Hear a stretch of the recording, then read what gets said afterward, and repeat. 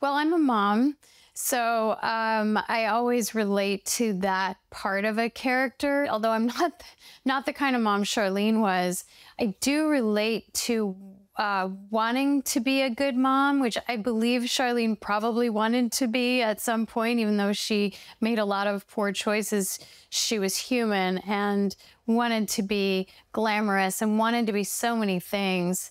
And she fell short in so many ways, but I relate to that part of her, wanting to be everything and then falling short. I loved playing this character of Charlene. First of all, I have to hand it to my hair team who created this phenomenal wig, just brought Charlene to life. And then the makeup team was phenomenal. Just like researching the makeup from the period and just making slight little tweaks. And I mean, those people, that team was across the board phenomenal. And then the wardrobe team, you know, really getting these incredible costumes. So that really, really helped me transform. And that's what I wanted. That's what I was so excited about with this character, was being able to just sort of Kim disappear and Charlene emerge. And I felt like with the team around me and the support and the script, that was able to happen.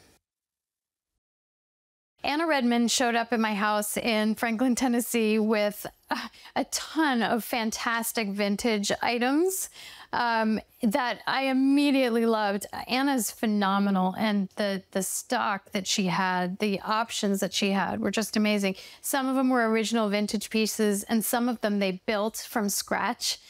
And the wardrobe was so important for this character. And we talked about wanting Charlene to be glamorous, because that was something that was really important to her, was looking right, having her nails done, her lipstick on, and looking presentable. And so Anna really got that and added so much to Charlene. I think the production value in this film is incredible. The history, the music, the storytelling is wonderful. I mean, to me, it feels like we've just been dropped into a moment in history. And so it's nostalgic in a lot of ways.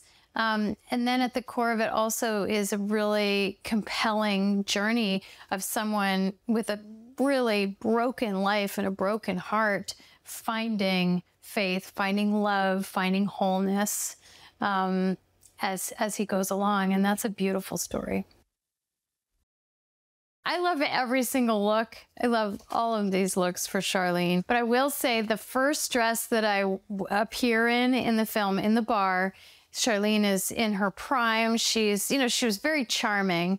So she's just like got people around her and she feels great. And they had me in this gorgeous, gorgeous dress that they built from scratch. That's like this silky, tapestry with like a floral pattern on it, and just the way it's cut and like some pearls. I thought that was phenomenal. Also, when they head to California, I love these like headscarves. So when we head to California, I love that old-fashioned tie under the chin look. Those are two of my favorites.